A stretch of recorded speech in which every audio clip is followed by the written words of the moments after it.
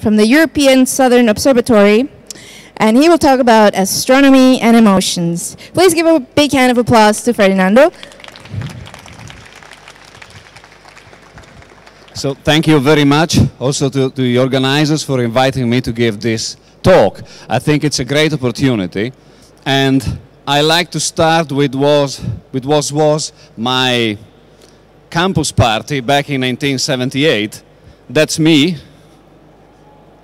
here, and at that time I had great dreams, and some of them became reality. In fact, the technology was still rather poor. That's my telescope that I built myself. You can see there are pieces of bicycle here. There's a pipe, a plastic pipe, then there's an old clock here, and this is a tripod made of wood.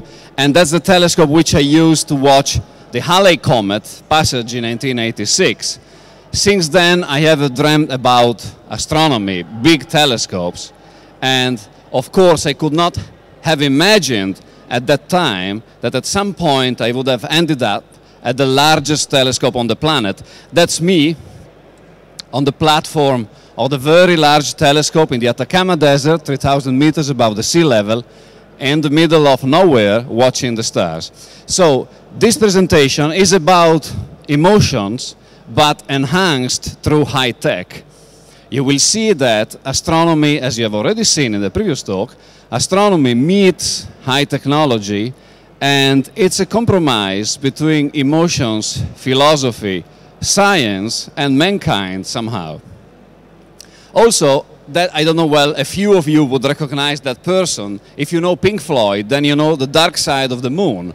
And if you know The Dark Side of the Moon, you know Alan Parsons, who was the sound engineer in that particular LP, and that's Alan Parsons and myself. So that's one thing that astronomy gives you. You travel quite a bit around the world. And, well, there are some young people here. I think I will be able to inspire a few of them. I certainly did that with those two small astronomers of tomorrow. But so let's start. As I promised, I would transmit to you some emotions. And the first approach you have to astronomy, of course, it is photons. And the photons are the particles that make up electromagnetic field. And that's the only way we have to perceive the universe.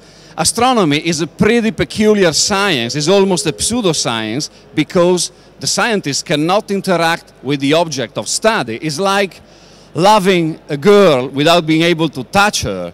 She's very far. You can only see her beauty through the photons. That is what astronomy is. And so I decided to start with a series of pictures. There's no computer simulation there. This is what nature delivered to us, provided that we had eyes big enough and sensitive enough to see those colors. So those have been taken with a very large telescope.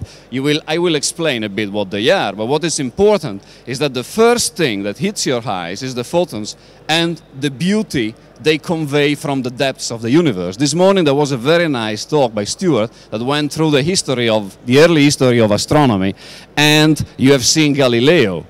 You know, he was in Padua in 1630, and he pointed the telescope for the first time up to the sky. It was the 30th of November, and from that night on, the universe has not been the same.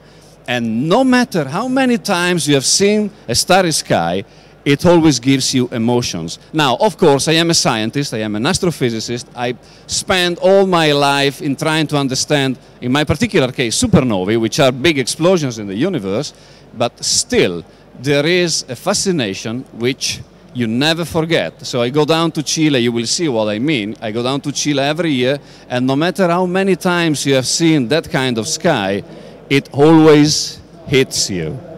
So what you have seen here is pictures of stars star-forming regions, galaxies, planetary nebulae, planets, and all sorts of disordered media in the universe. So once we were told that the astronomy gives you an idea of the order of the universe, which is not true. The universe is absolutely disordered. You have seen this morning that we are not even able to describe to a high precision the solar system and how the bodies move, and we basically, if you want to know the truth, we haven't understood anything about it. We have just scratched the surface. Nevertheless, what I find astonishing and sometimes even moving is the fact that notwithstanding those difficulties, we still try to understand the universe. Now, so I work at the European Southern Observatory. It is the European Organization for the Astronomical Research. It has the same structure of CERN. It actually was born almost together with CERN in 1962 in Geneva. They were hosted in the same building. And in the 80s it moved to Germany. That's Garching, it's close to Munich. And it collects 15 member countries from Europe, including the Czech Republic, Swiss, Sweden, Italy, Austria, Portugal, Spain, the UK. And we manage the largest astronomical ground-based facility on the planet. You have seen 4 8.2-meter telescopes. Then there's a big antenna, that's the Cerro Paranal, that's the new technology telescope. Then we have the 2.2, the 3.6, the Apex, and the Atacama Large Millimeter Array.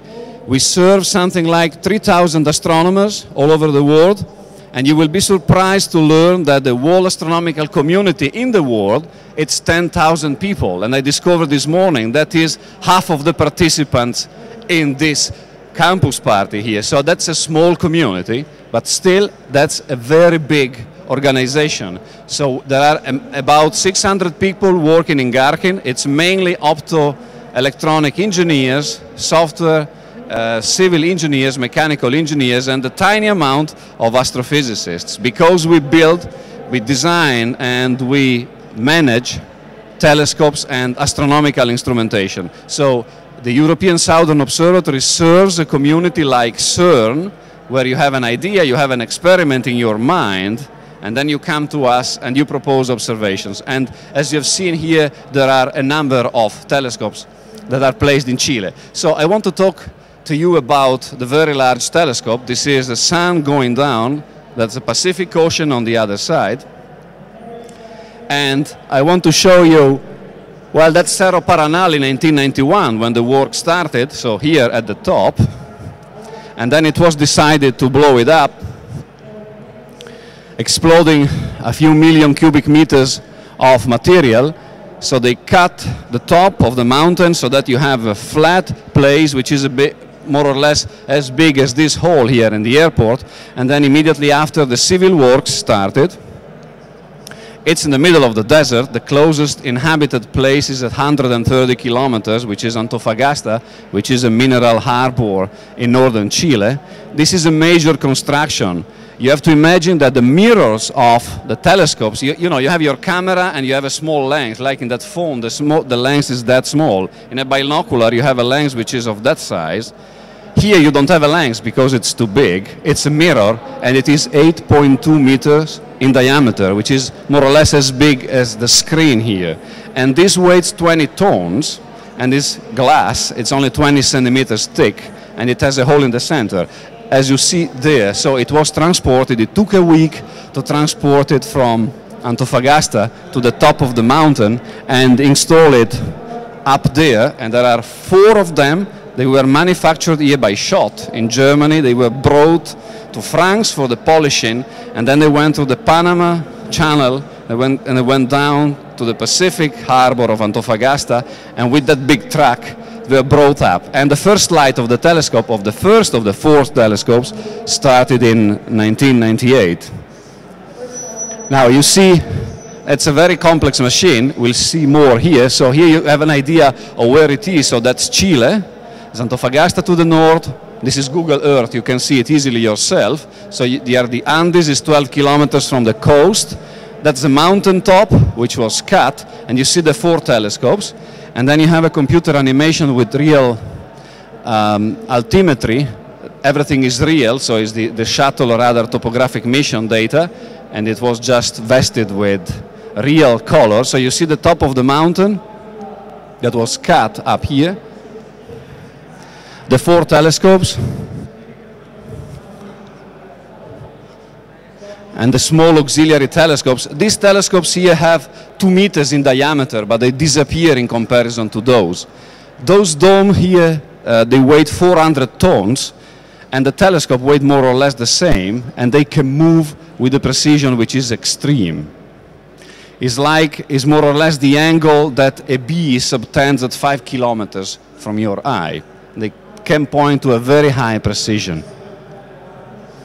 Now I will show you some more technology about this. So this is the base camp, and this is Residencia, where actually one of the 007 movies, The Quantum of Solace, was shot. That was La Perla de las Dunas at that time, that was chosen by Peter Craig. So, and this is the night sky in Paranal. It's quite unfortunate that we have lots of light pollution here, but this is a normal picture taken with a normal digital camera. These are the 4 telescopes which are moving because they are following the sky. That's the Milky Way.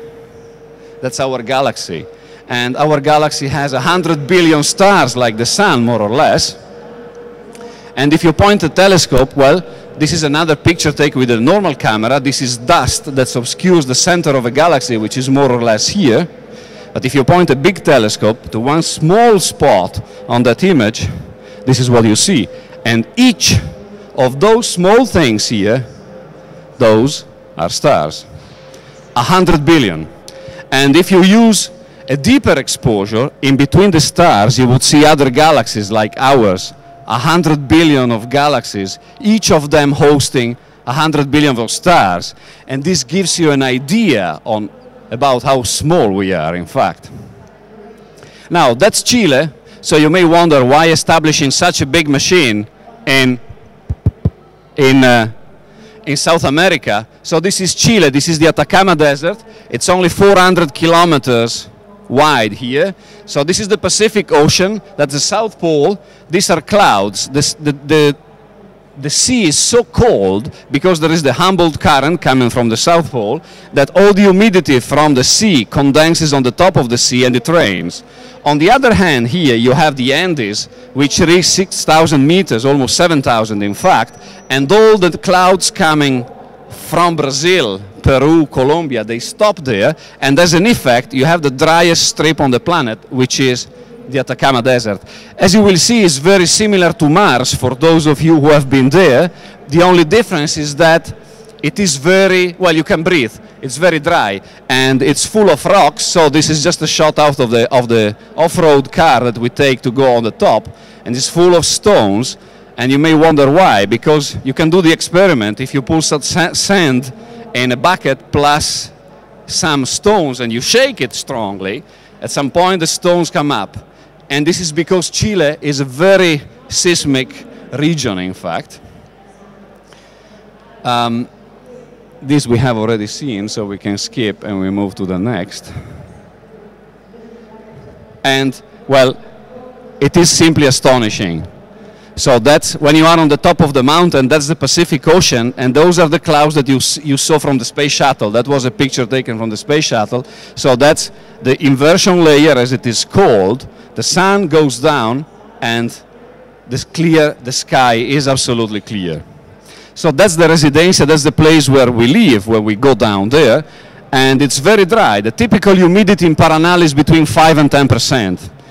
Here we have about 85 or something like that. Well, a few days ago we had even 90 or so. So it was decided to build a small garden, a tropical garden, with a swimming pool here, just to establish some humidity. That's a tropical garden. There's a place where you eat. There's a canteen. And that's a typical set of the so-called hotel. Of course, as I said, it's about emotions as well. That's a picture taken by one of my friends. That's a comet here. It's a pity you cannot see it all, but it has a very extended tail, and that's Venus, and this is the silhouette of one of the auxiliary telescopes. So that's the base camp seen from the top. You can see the Residencia and the garden, it's in the air. And the shadows going down. So you see now we are at sunset, and this is the shadow of Paranal projected on the top of the atmosphere, and this blue strip that you see coming up, that's the shadow of the Earth. We have the sun going down on our shoulders, and it projects a shadow, the Earth itself, onto the atmosphere itself. And here there is the sunset. This is the night sky, and this is the shadow of the Earth. It's something that you can only see in such places. Now, that's a telescope. You see the big mirror here, 8 meters in diameter, 20 tons in weight. That's myself. And this gives an idea on how big the machine is. So this point here is about 30 meters above the floor, which is something like this. So when you are on the inner part of the dome of the enclosure, it's something like, the feeling is something like that. And that's the instrument. So if you take an example, that camera there, the objective, it's the telescope, is this thing here. That's the objective. And the camera itself is that small thing there, which is as tall as a man, more or less. So that's the mirror after polishing, and this gives you an idea, this is a man. So what happens is that this mirror is slightly concave, the light comes down, this is then made to converge at some 30 meters away from the mirror.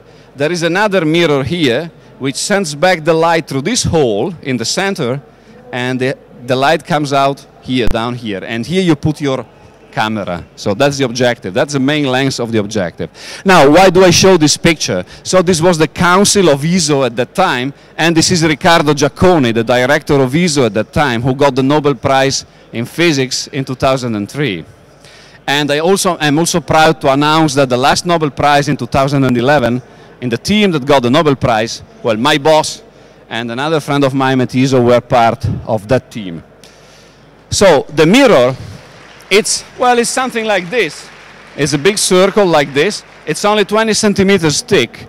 So you can imagine that you mount it on a piece of metal. You have seen the cell, and you will see more of it later on. When you point it in the direction of the star, the gravity starts to act in a differential way across the surface, which means that the mirror would start to collapse on itself and deform. And this would produce a crappy image.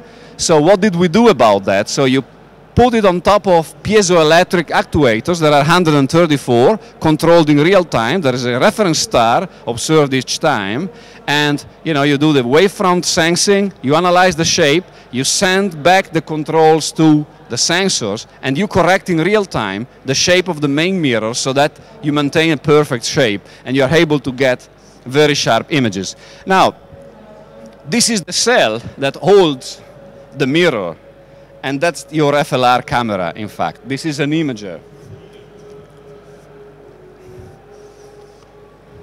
So, as I explained, it works like this. It's pretty easy. So the light comes down here, there's a mirror is there, it's made to converge here. This mirror here seems very small, but is 1 meter and 20 centimeters in diameter, so it's a big thing. It's well, I don't think in Germany there are telescopes bigger than that, in fact. And then the light is made to converge down here, where those guys here are, and where the instrument here is. And then you can put your CCD, your detector, and you take a picture, in fact. Or a spectrum, as you will see.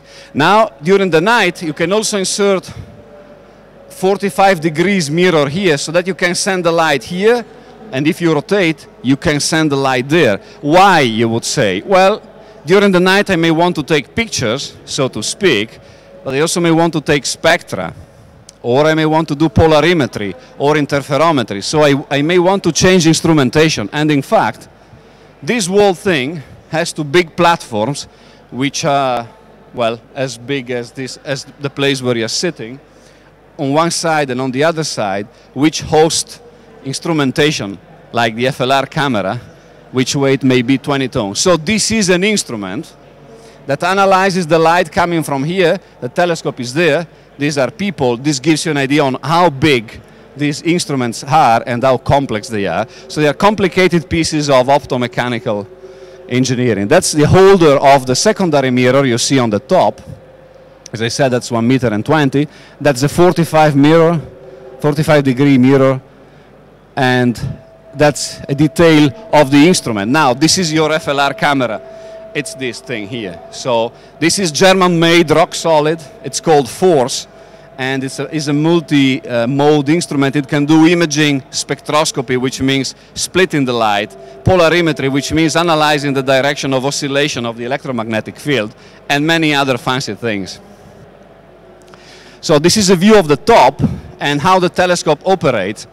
So there are louvers, they are controlled by computers to keep a steady flow of the wind through the dome. They open and the telescope can move in all directions. It weighs 400 tons, but you can push it with a finger. It's on a oil sheet and it can rotate very easily. And so this is nighttime with full moon so that you could see the telescope. It's a time lapse, and then there are a series of images that give you an idea of what you can see with these telescopes.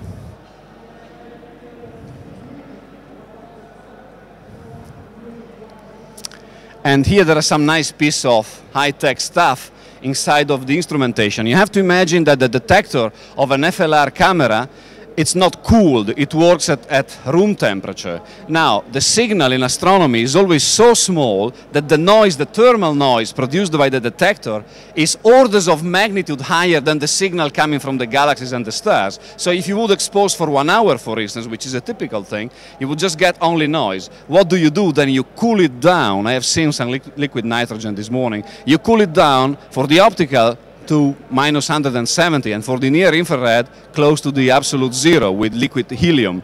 It means that those instruments have some vessels, and the detector, so meaning the chip which is in the camera, is cooled down, it takes a bath in liquid helium.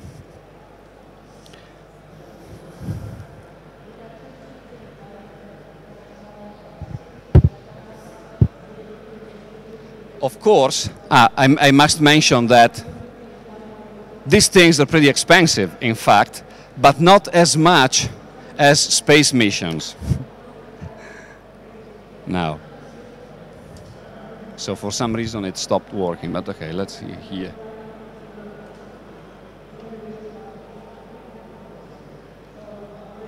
Yes. So, and that's the control room. So the control room of the telescope is some 300 or 400 meters from the telescope itself. And from there you can control the telescopes. The data are sent directly to Europe via a satellite link in Garching, and then they are distributed to the users through the web, in fact. So you apply for time, you get the time, and the observations are done for you by somebody, a professional observer, and then at some point you get the data either via FTP, HTTP, or a DVD or a Blu-ray, whatever you prefer. And then your job starts at that point. Now you may wonder, what are we doing with those telescopes? Now, lots of things, but I only want to show you an example which most likely lead to a Nobel Prize. You may know that there is a German team based in Garching, and the PI of the team is Reinhard Genzel.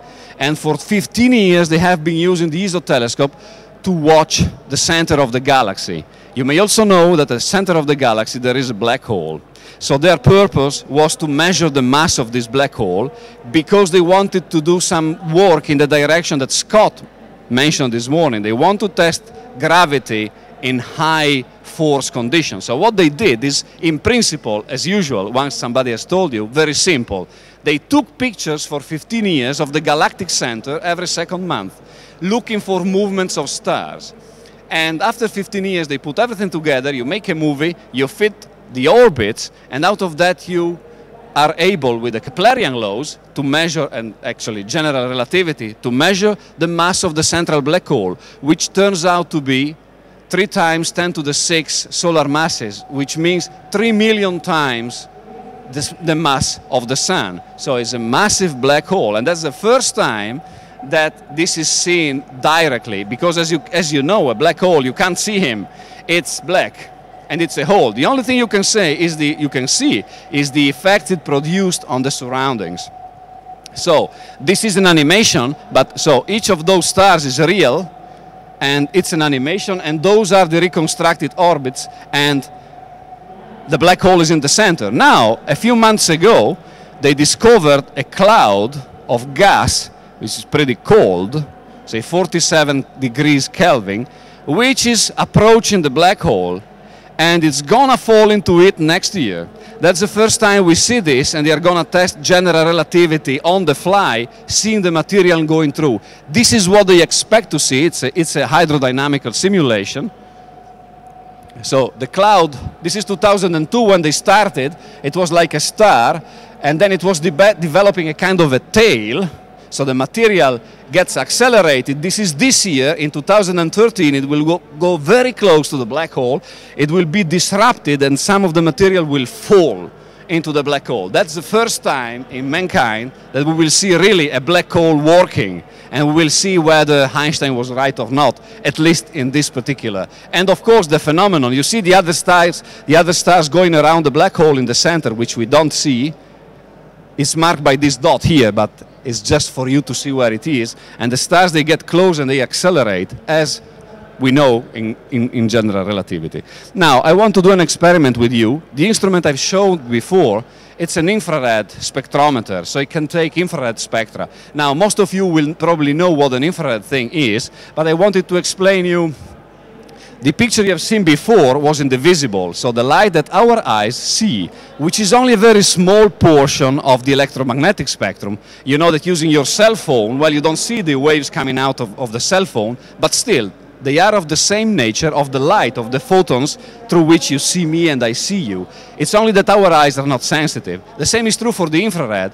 We are warm, and if we look with an infrared camera, you would see them. So the fact is that when you look in the infrared, as you have seen, you see very different things, because the infrared light goes through dust. You can make the experiment at home with wine. I was not allowed to bring it here, but so what I want to show you, let me see whether I can manage. Okay, now you see a picture of me. So I switched on the webcam of the laptop, and this is the Apple remote control, which I will use now in a very improper way. I will use it as a source of infrared radiation. Now, I push the button, and what do you see? Nothing. But if I put it close to the camera, oh yes, do you see it? So you can see simultaneously my finger, my camera here, and the screen, and you see that your eye does not see the source, but the infrared camera of the Apple does see it. So this is an example of an astrophysical source which your eyes do not detect, but an infrared detector does. In astronomy, we do that all the time. We look from the ultraviolet, actually in the X-rays, and the ultraviolet to the microwaves, to the near and far infrared, to the radio domain. So let's move on to the next thing of physics, which is spectroscopy. Again, this is an experiment that usually do with kids. You can do it at home. So this is your spectrograph. It's a DVD or a CD. You turn it, and you see some colors. These are two astrophysical sources. Now, you know, because you see them, that this is a tungsten bulb, so there is a filament, which is then, the electrons go through it, and they hit each other, and they heat the filament, which emits photons. The other one is a fluorescent lamp, one of those that you use to save energy. So they produce light using two very different physical mechanisms. Now, suppose that I bring these two lamps a million light years away from here. You will not see what they are, you will just see their light. How do you recognize, and especially how do you measure the physical conditions which are inside of the bulbs? You do this. You take a spectrum. This is your spectrograph. You place it close to the light in this case, and you watch what happens. You see there is a green band, then there is nothing, then there is a red band, and then there is nothing. This is the bulb lamp, and there is a full rainbow. So this is called the continuum spectrum. This is called an emission line spectrum. If I am clever enough, I can use some gas in the lab. I use helium, mercury, cadmium, and I try to reproduce this, and from that I can tell you, haha, on the sun there is hydrogen, helium, and so on and so forth. This is how we do it. Another thing which Gero Ruprecht will tell you on Saturday is that the lines, if you take this lamp and you run very fast, and I take the spectrum, these lines would move. If you go away, they will move to the red. So this green line here will become orange. If you run very fast in my direction, then those would turn blue. So there's a blue shift and a red shift. And from this you can tell how fast the material moves. And this is from that, for instance, when I take a spectrum of a supernova, I can tell you that there is a solar mass of gas, so there is so much gas as the gas contained on the sun, moving at 10, 20, 30,000 kilometers a second, a tenth of the speed of light. This gives you an idea on how powerful a supernova explosion is. But we could only understand that because of this very simple principle. Once somebody has explained that to you, of course. Now, I'm close to the end, and that's the future projects. Okay, ALMA is the Atacama Large Millimeter Array. We are 300 kilometers from Paranal, 5,000 meters above the sea level. That's the Altiplano. It's close to San Pedro de Atacama. That's a volcano. This is how it used to be, and that was a computer simulation a few years ago. This machine here was manufactured here in Germany, and the purpose of that machine is to bring up these antennas from the base camp at 2,000 meters up to 5,000 meters, where you need to work under pressurized oxygen, otherwise it's too complicated. And the idea is to place these antennas to observe the universe in the microwave. It's something that our eyes do not see. It's the radiation that you use to cook milk in your microwave oven. We have a different view on it, but that is more or less the same principle. But this has now become reality. So these are real antennas now. That's the same place. It's not a computer animation. It's real. So the half antennas are Italian. They are European. Then they are and from the US. And this is a real time lapse. You see the clouds coming through, the Milky Way moving, and the antennas pointing synchronously the objects. The idea is to observe the origin of galaxies, because the microwaves penetrate the dust and you can see very, very far, something that in the optical does not simply happen. The next project, and I am proud to announce that it has just been approved by the ESO Council, is the construction of the biggest telescope on the world. Here the diameter of the mirror is going to be 40 meters, which I measured this morning is something from here to the end of the building. That's going to be a mirror composed by 1,000 segments of 1 meter each. They are hexagons. It's it's a puzzle of small pieces.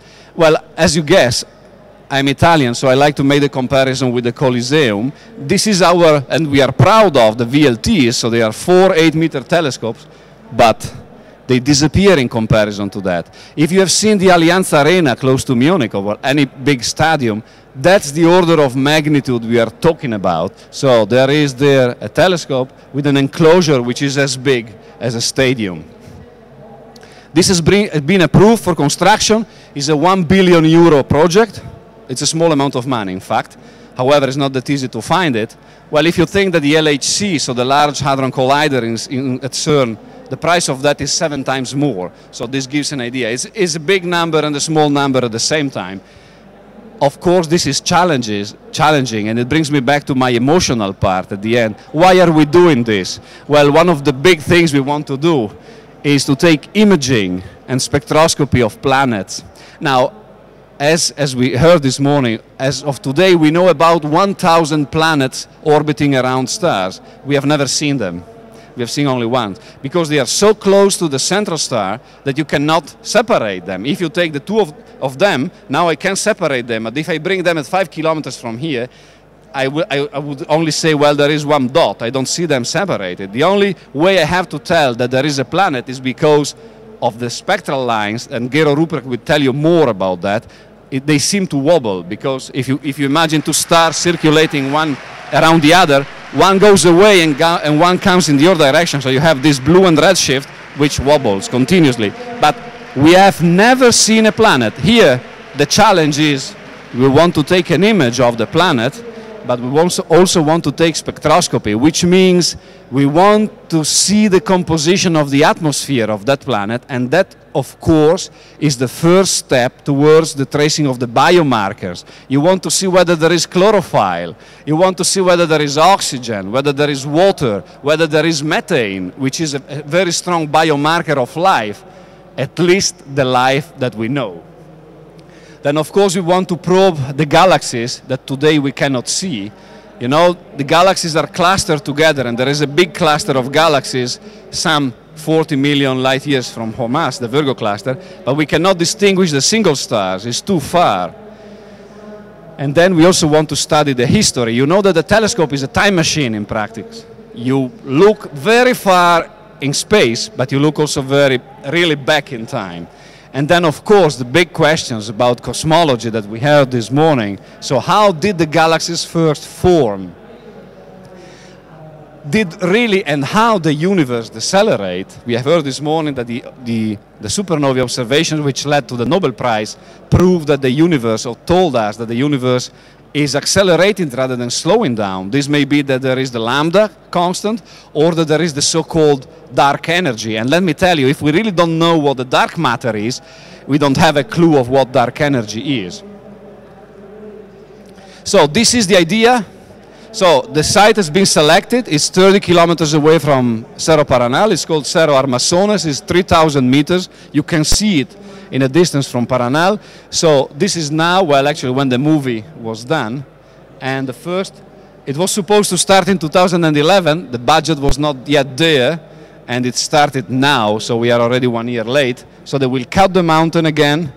They will build the construction. This is 3,000 meters, and we are in the middle of the desert. They have to bring everything, electricity, water, people, and so on and so forth. It's very expensive. It's not like building the same thing here, which will not make any sense, by the way.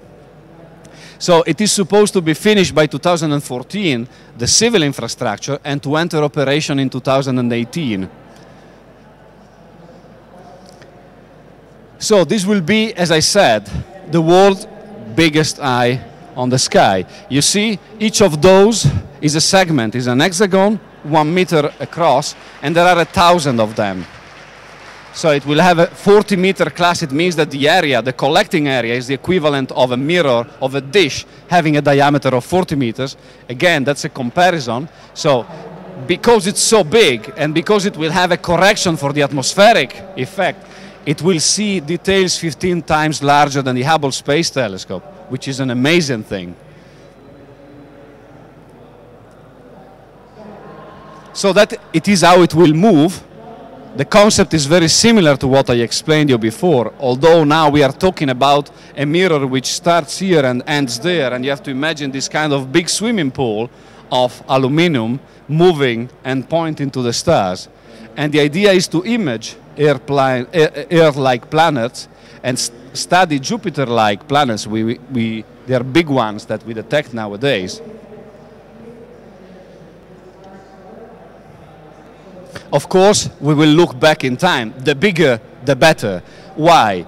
It's the same as collecting water when it rains. If you pull out a bucket and it rains, you will collect maybe 10 liters in 1 hour. But if you have a swimming pool, you will collect 10,000 liters in the same time. That's the same idea. Photons are like drops of light. So the bigger your collecting area, the fainter, which means the farther away you are able to see. And there is one idea which is very challenging, is measuring the deceleration of the universe on the fly. The idea is that I take a set of quasars and I measure the position of their spectral lines. Now you're all experts about spectroscopy. So you measure today the position and you measure it again in 10 years from now. If the universe has decelerated, well, they should all move slowly. The difference is maybe a millimeter per second that you have to measure with a very high precision, and you have to keep your instrument very, very stable. Of course, all of this will only work if we will be able to correct for the atmospheric effects. You know that the atmosphere acts in front of your eyes, deforming the shape of the. It's like taking your camera and rather than keeping it steady, taking a picture, moving it like this, your picture will be blurred. The atmosphere does the same to you. So there are two ways of circumventing this problem. You go in space. We have heard this is possible. It's very expensive though. And you cannot bring a 40-meter telescope in orbit. Or you use your brain and technology. So the idea is the following. You analyze the light coming through the atmosphere. It's deformed. You take a mirror. And if the star goes that way, you move the mirror in the opposite direction. Thank you so much. So, in doing so, you correct the motion introduced by the atmosphere. But you have to do that 100 times or 1,000 times a second, because that's the fluctuation. So the idea is that you have the light coming through. It goes to a mirror which is as big as a meter, more or less, at some point, and you deflect locally that mirror with piezos so that you deform it in the same way as the wavefront is deformed, but with a negative sign, so that the star moves that way, the mirror moves that way, and in the end, it stays there. If this works, which is technologically very challenging, that you will beat Space Telescope. Otherwise, we are in trouble. So, we have contacted already, and civil engineering, it's a challenging thing. You have to bring all the cranes up there, and every hour of a crane and water up there costs you money, so you have to optimize the thing. This is why astronomy now gets close to, you have the astronomers talking to the engineers, how much concrete and how you have to organize that on the mountain. And so there is a specific company that has done this estimate. You see the weeks running here, 10, 12, 13 weeks, how they mount and dismount the cranes and how they build the thing.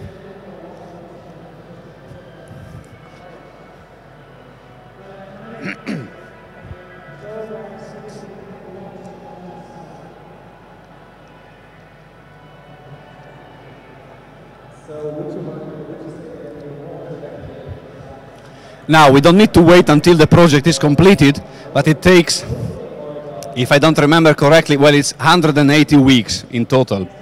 So you see the year, now we are in 2013 here, week 91. So you see the cranes moving around, the movements are optimized. But now we are back to the stars, because all of this is because we want to watch the stars and the galaxies. And now I led through the Atacama Desert, but I also led you through, well, far back in time and in space. However, I want to close my presentation with something else, which is Earth. And this is also related to the emotional part. So, this is the Voyager. It's a NASA machine, which was sent out to the outer parts of the solar system at the beginning of the 70s. Now it's close to the edge, is 100 times more distant from the sun than the Earth is. Carl Sagan, a very famous astronomer that passed away a few years ago, was one of the scientific responsibles for this mission. At some point, after Saturn, he decided to take a picture of Earth. It didn't make any scientific sense, in fact, because there was nothing, we know everything that is about to know about Earth. And of course, at that distance, Earth would be just a small, tiny dot. However, he really wanted to take that picture. So he convinced the bosses of NASA to turn the spacecraft camera, which is a bit dangerous because you have to avoid the sun, otherwise you would burn. You have to imagine that you are on the outskirts of the solar system, you are watching, the sun is on your shoulders, now you want to turn your spacecraft close to the sun because the Earth is rather close to the sun, and you take a picture. In the end, this was accepted, and what Voyager did is a series of stamps on the sky. Neptune, Uranus, this Jupiter, Venus, Earth. This is where we are sitting. And that's, actually no, that's Jupiter in fact. It's not even possible to read. And those are these stamps that they took. Now, from that point, there's not very much to see. And if you zoom, I don't know whether it was supposed to be there, but there's a very small, tiny dot there. Now I can enlarge it for you a bit more. Is this, okay? That's where you're sitting, all of you. That's it. And I like to read this because this is scientifically and poetically very nice, I believe. Look again at that dot. That's here. That's home. That's us. On it, everyone you love, everyone you know, everyone you ever heard of, every human being who ever was, lived out their lives. The aggregate of all our joy and suffering, thousands of confident religions, ideologies, and economic doctrines, every hunter and forager, every hero and coward, every creator and destroyer of civilization, every king and peasant, every young couple in love, every mother and father, hopeful child, inventor and exploder, every teacher of morals, every corrupt politician, every superstar, every supreme leader, every saint and sinner in the history of our species lived there on a mote of dust suspended in a sunbeam. Actually, this sunbeam is just a geometrical and optical effect. There's a reflection of the sunlight on the Voyager which entered the picture, the same as when you take some pictures with very close to the sun. There's nothing real in that. There's nothing special about Earth.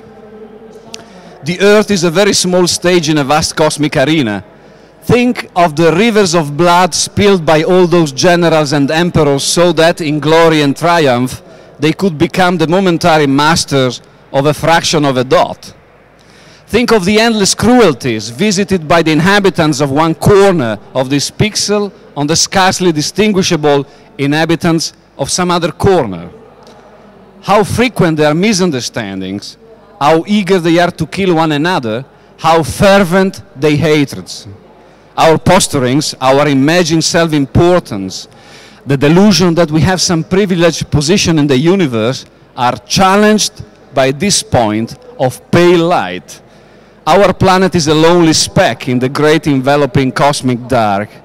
In our obscurity, in all of this vastness, there is no hint that help will come from elsewhere to save us from ourselves. The Earth is the only world known so far to harbor life. This was written in 2004, but this is true today as well, and probably will be true for the next 10 to 20 years. There is nowhere else, at least in the near future, to which our species could migrate. Visit, yes, as we have seen, curiosity, spirit, opportunity. Settle, not yet. Like it or not, for the moment, the Earth is where we make our stand. It has been said that astronomy is a humbling and character-building experience. There is perhaps no better demonstration of the folly of human conceits than this distant image of our tiny world.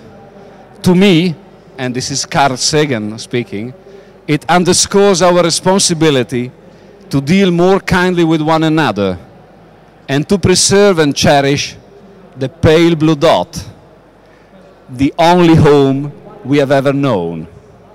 Thank you so much.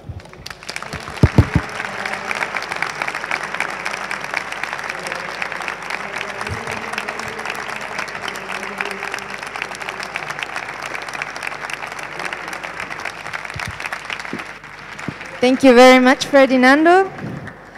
We have time for a few questions, couple questions, and we have some stickers and CDs and materials from the SO that you're welcome to take as well. So, any questions?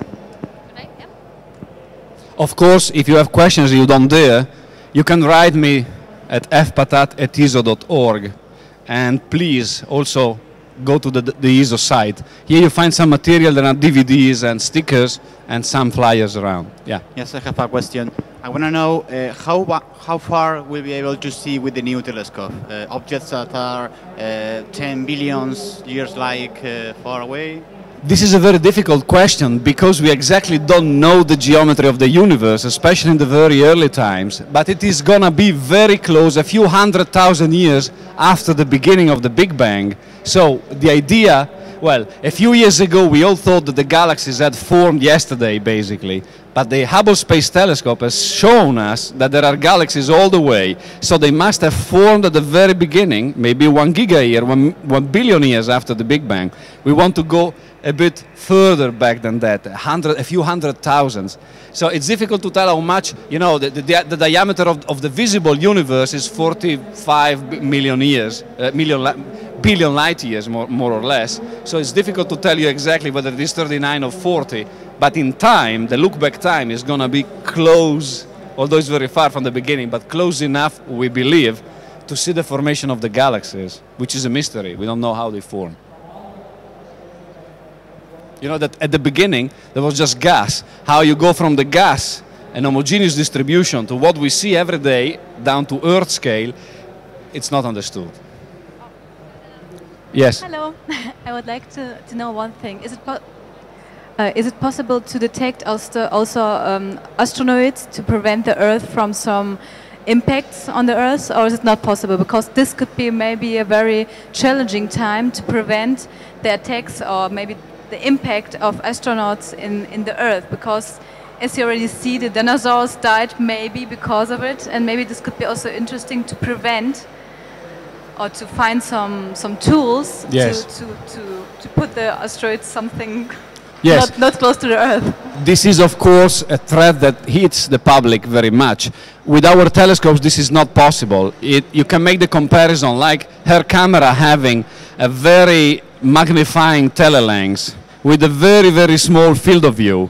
So we are watching at very, very small, you know, this finger, when you keep a finger in the sky, like this, you can cover the full moon. It may be strange to you, but if you do it, you can cover the full moon. This is half a degree. Our fields of view here are 1,000 times smaller than that, so it's very small. So there are projects which use the equivalent of a macro, or actually a fisheye, better said, that do that. They are small telescopes, they watch the sky, and they have identified a few of them already, and the most famous is called Apophis, which was an Egyptian divinity not doing anything good, and that intersects the orbit of Earth. Now, when you say in astronomy intersecting, it means that it's much farther away from the Earth than the Moon. The Moon is much closer, so it is far. Still, at some point, it may disturb the orbit of the Earth. So this is something which is done, and there are projects which are external to our organization. However, I must add to this. Okay, this year is very famous because of catastrophes, and we all like to hear about catastrophes. And however, I am afraid that Carl Sagan is right, and the biggest catastrophe on the planet, it's mankind. In the same time, is also the most beautiful thing. But yeah. One more last. Yes, one short question. How much bigger than the actual Hubble telescope has to be a space telescope to achieve the ELT performance? Well, the JWST, which is the next generation, is a 6-meter telescope that will compete, because you know that the resolution depends on the diameter of the mirror. That's true also for radio astronomy. That will compete, but they are built in such an intelligent way that they will be complementary. So there was some agreement, because from space you can access wavelengths which are not accessible from the ground. That's something that from the ground you cannot beat. Fortunately, the ultraviolet does not go through the atmosphere, and the far infrared also does not go through the atmosphere. But as far as the resolving power is concerned, if the ELT achieves the specifications, that will beat the JWST in the optical domain. 6 meters is the diameter of this space telescope. Yes, 6.4 I think. Thank you. But still, the JWST will do, well, the impossible from the ground, which is observing the far infrared. There's no way. There is too much water in the atmosphere. There's no way.